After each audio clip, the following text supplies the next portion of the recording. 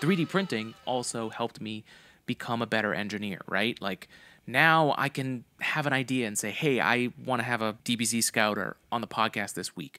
I just went into a CAD software and designed this and 3D printed it, and here it is. Like it's wild that I can do that. Like, to me, it's crazy to think that I would just be able to do this. Just think about it and put it out there. That's a combination of over 15 years of CAD, of designing in 3D. That's 10 years of 3D printing and having our own 3D printer in our lab and running a business and working at a company that sells 3D printers and working with all these different materials, metals, composites. It's from the experience that I can come on this podcast and talk to you with some confidence. One of my other jobs was working at a 3D scanning company. Back then, we were using very high quality professional scanners. We talked about in our episode over the holidays with Matt Schricker of Bistronomy, but we talked about 3D scanning and how far it's come from $10,000 plus machines to this RevoPoint Inspire scanner, which was $250. And what I did was I wanted that scanner. The first version, obviously, is just a prop, right? We weren't actually hoping that this was going to stick onto my ear.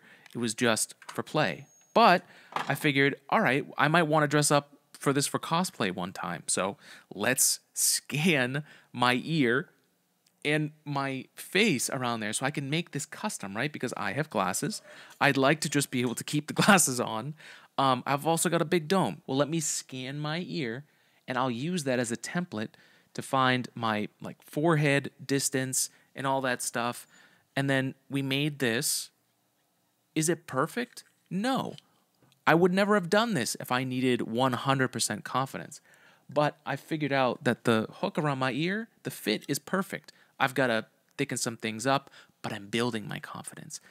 And I'm not waiting until I'm 100% confident or even 70% confident before I move forward with an idea.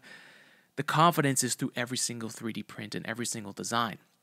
And that is iterative as a process. That's the iterative design process, but confidence is not a 1 or 0. It's not a yes or no. It is a level. So go out there, check your levels on everything. Don't talk out of turn, but speak up when something is truthful.